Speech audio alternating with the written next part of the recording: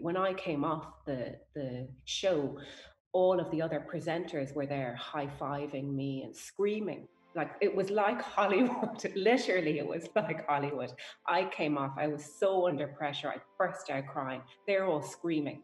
All the like Americans, they were high-fiving, screaming, going, "Oh my God, this girl is a superstar." And we were like, we couldn't believe it. The Architects of Business, with EY Entrepreneur of the Year, telling the inspirational stories behind Ireland's most successful entrepreneurs. Hello and welcome to the Architects of Business, made in partnership with EY Entrepreneur of the Year, where you will hear the inspirational stories of some of Ireland's most successful entrepreneurs. I'm Sonya Lennon, broadcasting remotely from my home at this time. And on this week's show, I chat with Sonia Deasy, the founder of Pestle and Mortar, an Irish skincare company which has gone global at high speed. Herself and her husband had to ask themselves one question: can we launch a skincare brand with just one product? If you haven't already done so, click subscribe to get new shows directly into your feed. Sonia Deasy, founder of Pestle and Mortar, thank you so much for joining me today on Architects of Business. I'm always very excited when a female entrepreneur comes onto the show because it's a bit of a go-girls situation.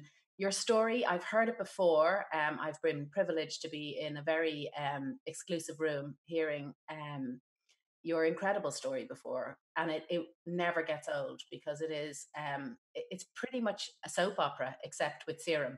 And your backgrounds, your great grandfather or your grandfather in India, kind of sowed the seeds for what you're doing now. He did, Sonia.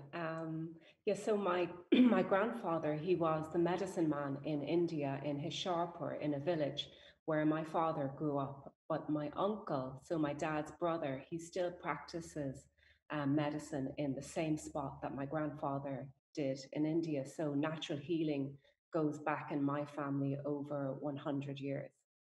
So And I can't keep talking to you without commenting on your environment. You look like you're in the equivalent of sort of NASA of skincare. Where are you coming to from right now? So from our offices in Kildare, in Nace, so the background is our showroom. So this is an example behind me of how our products can look in a retail store. It's amazing. It looks so good. It nearly looks fake, and I mean that with love. My husband is a portrait photographer, so And we'll everything. come to that. We'll come to that. So tell us then, when did your family move to Ireland? So my parents are in Ireland over, my eldest brother is 50, so 55 years. Wow. Yeah. Amazing. And the go-to profession, obviously limited desire for medicine men in Kildare. What did your father do? Well, my father he studied engineering in India, but he had a fashion retail store. So it was more like a general drapery store where he would have been the very first, the only store in Kildare that you could get branded goods, anything from Playtex bras to Clark's shoes. Cutting edge. Yes. It was at the time. Levi's jeans and Doc Martens. Yeah. Okay, you have me now, Sonia. Yeah. You have me now. I was that girl, and I get the impression that when you made your college choices, that you were very much shepherded in that direction. Well, my father wanted me to be a teacher. So the compromise then was I said, okay, well, I will do an arts degree because I'm not too sure if I want to do teaching. So I studied philosophy and history in German in UCD, and then I didn't go into teaching. But I can he, see that. but he didn't mind after that. So he said, once you have a foundation of an education, if everything else fails, at least you have something that you can fall back on. That was his Fantastic. philosophy. And so how soon after college did you meet your husband? Oh, so my husband grew up, I've got four brothers and one sister. So my husband grew up in the same town as myself. His parents had a family business literally across the road from my parents. And he was and still is one of my brother's best friends. So I've known him my whole life, but we kind of got together late when we were 26 and got married 11 months later and had our first child 11 months after that. Well, I think when people hear your full story of your success, you're not one to hang about, so that doesn't surprise me. But your husband had his own photography business. He did. So he's a portrait photographer. So his business as well was second. It was multi-generational. So his dad was a photographer in the town, and he took over the business. And when we got married, I was working in my own family business, which was I was a fashion buyer. So I was traveling all around the world buying fashion, and he asked me to join his family business. So I was working with my siblings, and they weren't very happy about it. They said, okay, if this is what you want to do, you make the decision. We're not going to stop you. So I sat down with my husband, and at this time in his family business, his parents were still involved in the business. So our plan was that we would buy out his parents and allow them to retire when they were 53. And Nice. yeah, allow them to retire and take over the business, and that's what we did. We ran our portrait studio, and when the recession hit, our business got hit really badly because we didn't do wedding photography, so it was a pure luxury. The service we were offering was complete luxury, so it was high end portrait photography. And our customers were families like your own or mine with young kids. So they got hit the worst in the recession. So our business, when the recession hit, our business pretty much fell. We lost, I would say, 60% of our turnover. So here we were running a portrait studio in Newbridge, husband and wife, eating out of the same pot with five children. So You paint um, an unpretty. So we had started dipping our toe into education. I would say probably 2 years before the recession hit, and it kind of very quickly moved into a big part of our business. So while we were educating and traveling around the world, particularly in America, um, I saw a different side to the photography business that I'd never seen before, which was commercial photography. So we never did fashion shoots or all that glitz and glamour. We never had models in the studio. So I never saw makeup artists working with models' skin or prepping their skin. But at these conferences, I saw all of that happening. So I used to sit behind the scenes watching the makeup artist prepping the model's skin, and I was fascinated. So I take a look behind the photographer's lens and see, oh my God, their skin looks amazing. And then I started thinking, what products are they using? Why does their skin look so good? Because I'm looking at the model now and her skin really doesn't look that good. And what if I had a product that I could give the mothers that have had so little sleep coming into me and make their skin look amazing, glowing, dewy, full of life, and youthful. And that's what I was thinking. So I got chatting to the makeup artists, and they were showing me their products, and they were all using products with hyaluronic acid in them. And I'd never heard of hyaluronic acid in my life. So I have a sister, and she studied biochemistry, and I called her and I asked her about hyaluronic acid. So I'm very much black or white. So I said, does it work or doesn't it work? And she said, yeah, it does work. It's naturally present in our bodies, and it's a proven ingredient. It's actually been around for years. I don't know why you're asking me about this. And I said, look, I've seen this work. So, like, look at our own skin. Yeah, surely our skin can look better. Have you ever used a cream with this in it? And she said, no. So I went and I bought every single product I could find with hyaluronic acid in it. Like, I spent thousands. So everyone thought I was insane. So spent thousands. And the one conclusion I came to was no matter how much I spent, whether it was 500, 300, or €20, I didn't like any of them. And there was one outstanding factor in all of them. They were all sticky and tacky, and they felt awful on my skin. So that was the So first. I love the sense that, first of all, that your ability to connect with people and to extract really valuable information from people has been a trademark of every decision you've made. So, Sonia, you have spent your savings on every hyaluronic acid product there is, and you hate them all. What does a girl with your background do from there? So I set about creating my own one. So with Of the course help you of my did. sister, yeah, with the help of my sister, I did my research and we created our first product. So obviously Porrick designed the packaging, and we knew it's going to be black and white. It's going to be minimalistic. It has to look luxurious. So that's how we started. And did you know at that stage how important it was where you positioned yourself in the market?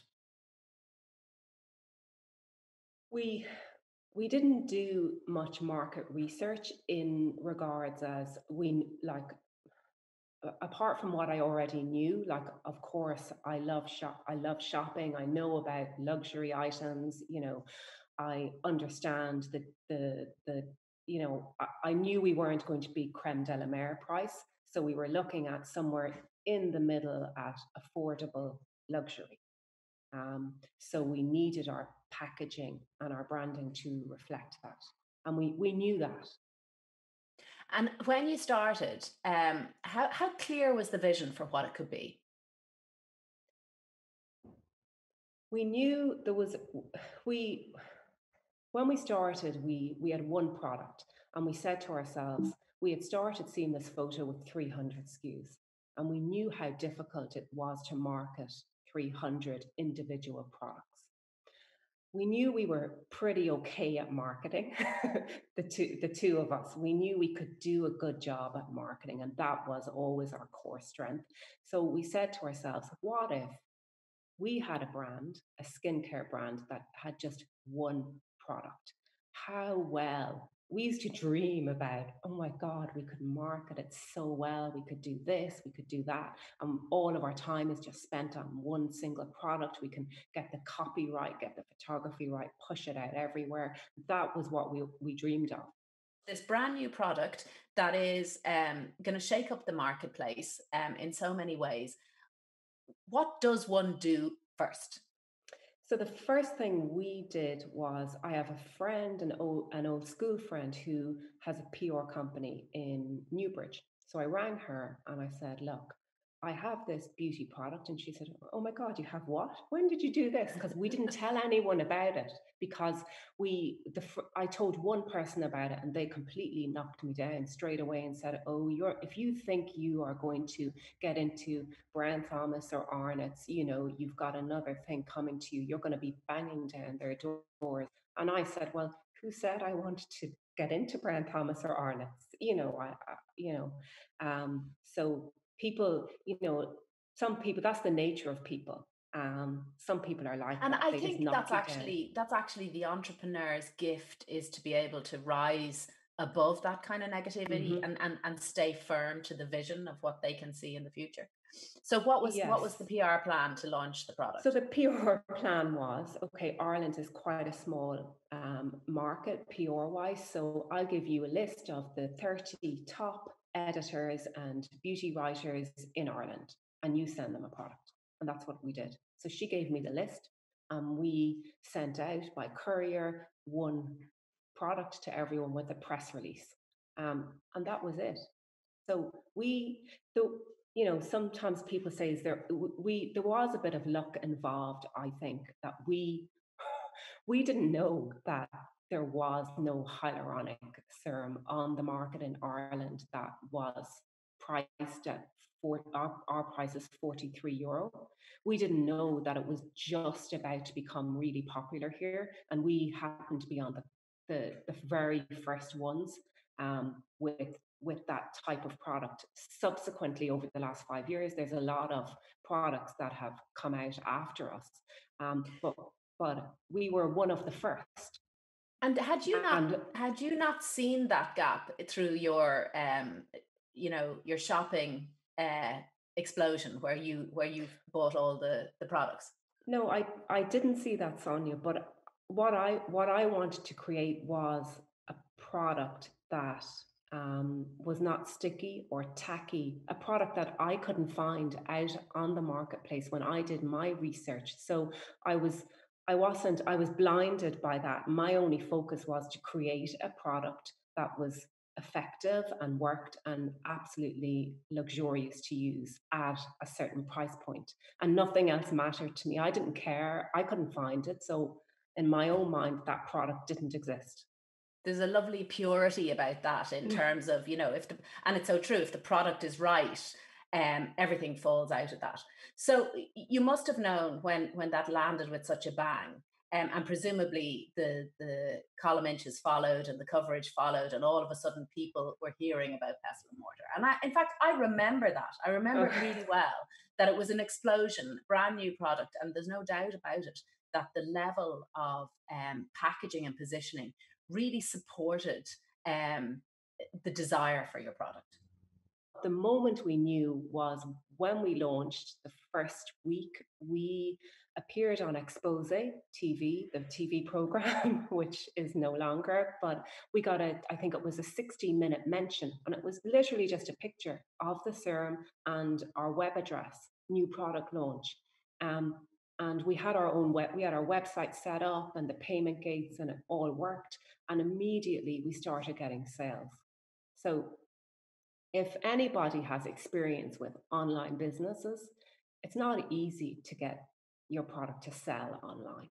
But back then it wasn't anyway. So it's just not easy. And we knew with Seamless Photo that was an online business, what it took to get sales. And here we were sitting in our living room, and our product appeared on TV for 60 seconds, and our phones, they did not stop pinging. Like the sales just kept on coming in. And we were sitting there going, oh my God, oh my God. And the kids were like, what's wrong with you? What's wrong with you? So So at that point, then we knew.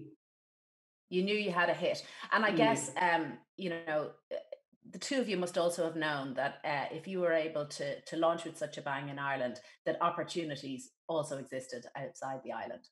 So immediately then, within the first week, we got a call from Liberty in London. And I flew over and I met the buyers, and I met them in the cafe. And here was me, in Liberty in London. I didn't, I couldn't believe it. They were selling Liberty to me, selling their heritage. And, I think your brand is really well positioned, and really, would you consider, stocking, allowing us to sell your product? I was going, sure. Well, sure. Why not? Yeah. So, and then from there, we went to New York. We appeared on QVC USA. So what happened? You have to tell us that, because that is such an extraordinary story. So myself and my husband had, our marketing plan was, let's get on to QVC USA, because they have millions, and 400 million is their audience. So imagine 400 million people looking at our product. Like, it's free marketing, it's free advertising. And that was our idea. Yeah. So I don't think any other Irish brand had been on QVC USA main channel ever before. So here we were. We called them, sent our product in, and they said, yeah. They replied and said, yeah, we love your product. We love your story. We sent a video of the story. We love your story. Can you fly over and meet us in our head offices in Philadelphia? So we said, sure. So we flew over.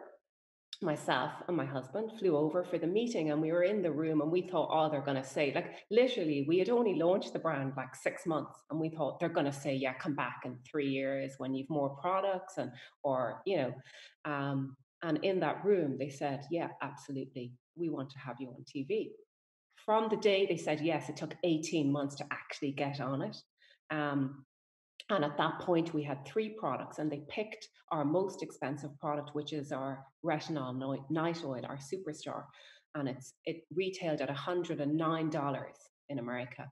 And I went on for 7 minutes and we sold out.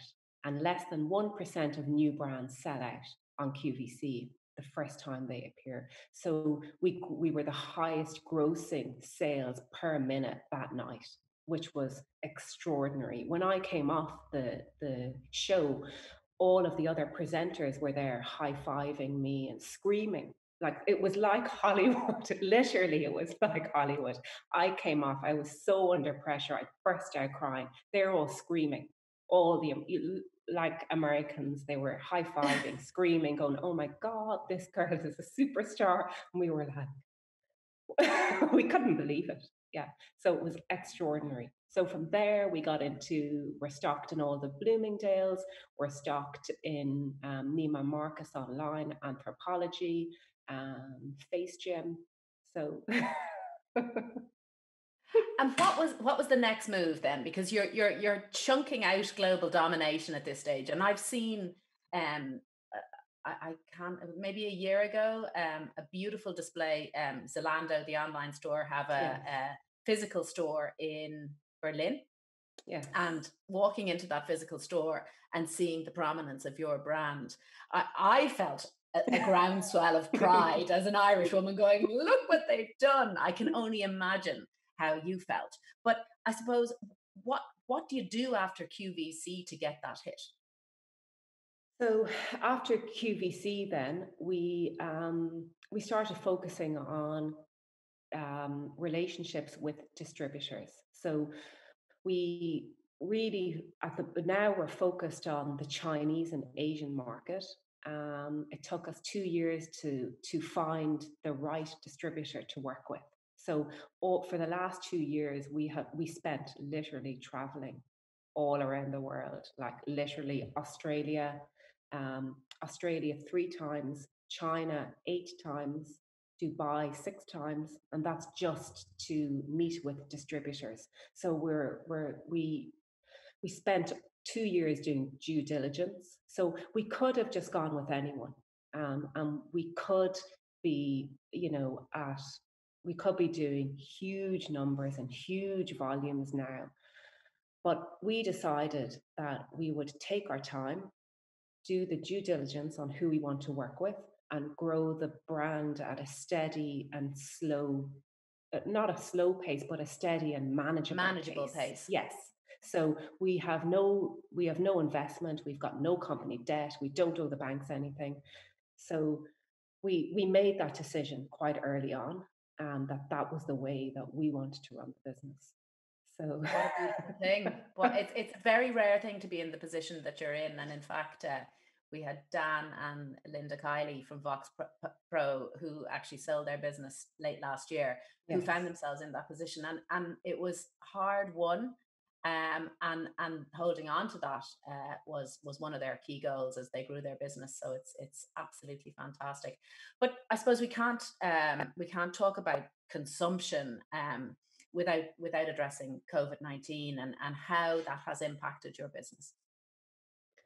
So I suppose the day the government announced the schools were closing and then the stores closed, we just thought, oh my goodness. So immediately we lost all of our wholesale business in Ireland.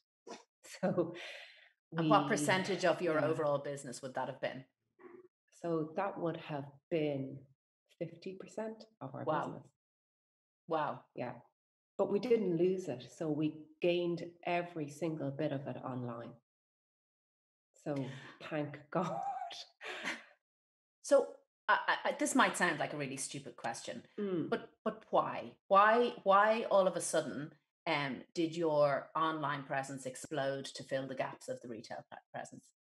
So I think the reason for it is that we have such a loyal customer following in Ireland that our customers, if they couldn't buy it in store, they came to our online store to buy it.